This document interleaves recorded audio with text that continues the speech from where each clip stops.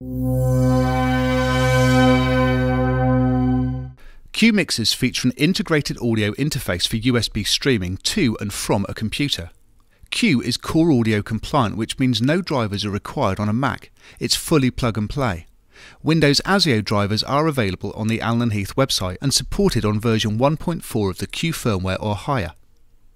Patch the sources to be recorded using the Setup Output Patch USB audio menu.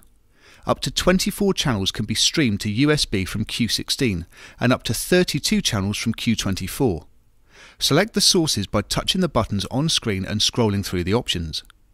Select Qu as the audio device in your DAW and patch the track inputs before recording, and you're ready to go. Audio can be returned to the mixer and patched to one or multiple input channels. Route the tracks to the required USB output, for example 1 for mono input channel 1.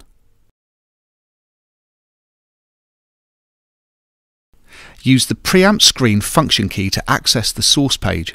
Make sure you have set USB-B streaming as the global USB source and select USB for the required channels. For applications such as virtual soundcheck, you can set all channels to USB in a matter of seconds.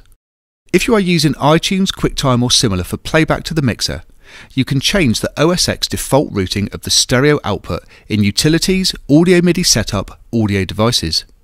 Select the Qu mixer and click on Configure Speakers, then assign stereo left and right to the required USB output, for example 17 and 18 to play on ST1 on Q16.